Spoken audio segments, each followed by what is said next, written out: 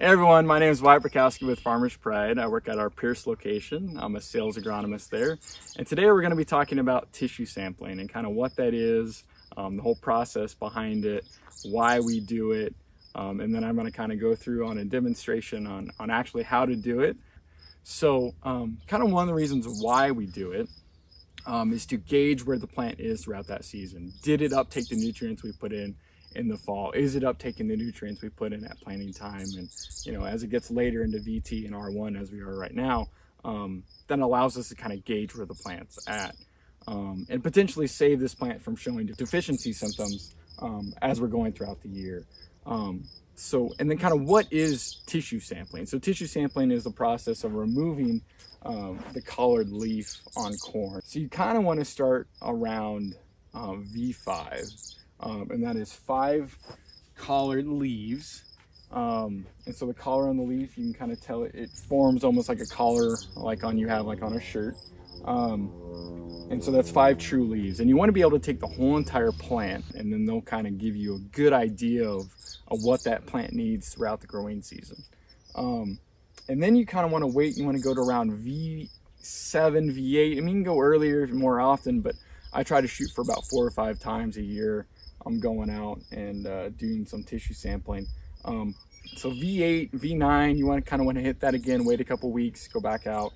And then you might want to hit it again right before VT and R1. But then you really want to hit it this time because this is a super stressful time for the plant. You know, it's pollinating, it's trying to reproduce, put on the ear, it's silking. So this is a really, really big deciding factor. I previously mentioned that it's kind of a snapshot in time. And what I mean by that is it's solely as soon as I take a pair of scissors and cut off the flag leaf in this situation, but a collared leaf in another situation, that is a moment in time. You know, it's only good to me from that moment. And so as soon as I get it into the lab, as soon as I get that information back, it's showing me what that plant had available at that time. And it could change immediately after I'm cutting that off. So that's why we talk about consistency, consistently doing it, going out to the field, getting it done. And now I'm going to kind of go through the process of actually doing it, grabbing my bag, grabbing a pair of scissors. And this is also a service that our sales agronomists provide as well when they're out crop scouting. There's complimentary tissue sampling done. On a corn plant this tall, you have pretty sizable leaves, and you're not going out any of these larger leaves. You're not going for any of these collared larger leaves. What you're actually going for is this flag leaf right here. That is the highest collared leaf right next to the pollination. So right next to the tassel. So you're going to want to be cutting this leaf. And I'm going to cut right there. And I'm going to explain why I cut instead of pulling it down. So if I try to pull here, I could risk tearing a lot of the stem, a lot of the tassel. It just really leaves a kind of a bad cut. Now that I have this, I'm going to do this 15 more times, and I'm going to want to go in a zigzag pattern. So I'm going to go 5 or 6 feet that way and repeat that process until I have 15 leaves cut. But I'm going to grab my my tissue sample bag, and these have been provided to us by Winfield United. And I'm going to put probably 15 samples in here. Now, usually I want to go for a minimum of 12, but 15, 16 is kind of where I'm comfortable with.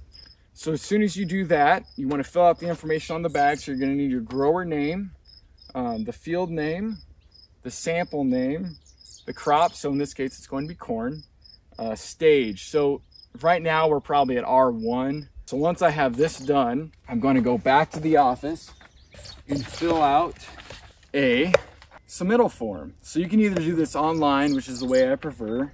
It's the same form, it just allows you to enter in all the information online, or you can do it by hand. And then if you look closer, there's different tests down here. And so some of these offer different type of testing issues, and some of them could be used for stock nitrates. So if you're bringing in silage corn and stuff like that. But just for tissue sampling, we're going to run a P2 routine test, and that's just going to give us all the basic information that we need. So once I have that, and once I have my bag full of leaves, I'm going to put them into a Ward Labs box, and then I'm going to tape it up, put a shipping label on it, and send her off. Once we get the results back, it's going to give us a really good idea of where our plant is sitting as far as any of the nutrients and stuff like that. If we're deficient in any area, this still allows us time to put product out there. Say we're short on boron or copper, or maybe we need to go out there with Y drops and stuff like that. So kind of really just allows us to gauge where it's at. But overall, it's a process that, if you're going to start doing it, do it regularly, do it often, do it every year. If you have any more questions, don't be afraid to call your local sales agronomist at a Farmers Pride location, and we'll be glad to help you out. Thanks.